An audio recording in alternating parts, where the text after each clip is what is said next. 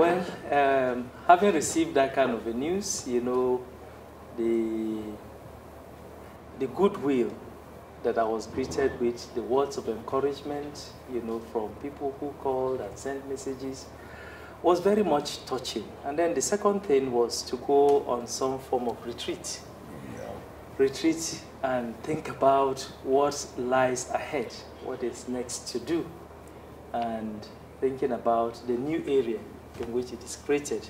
And I'm sure you are all familiar with Katsina. Some of you have gone to Katsina State and are familiar with the terrain. A very interesting place, a place of hospitality, a place of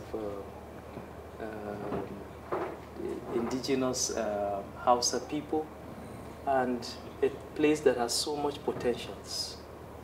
In fact, if you, I'm sure you are familiar with the population or the demography of Katsina.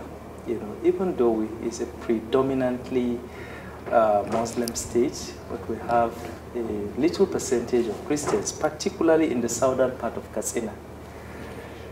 And you come to that southern part of Katsina, and you see that there's a mix of families, you know, there are, from different religions. There are some who are traditionalists, there are some who are Muslims, there are some who are Christians, you know, within that same family. So as a result, through history, we have had a relationship, you know, a relationship that you may refer to as the dialogue of life, you know, constantly relating, you know, with them, relating on family level, relating on economic level in the marketplace, relating together in work such as agriculture, you know, and all.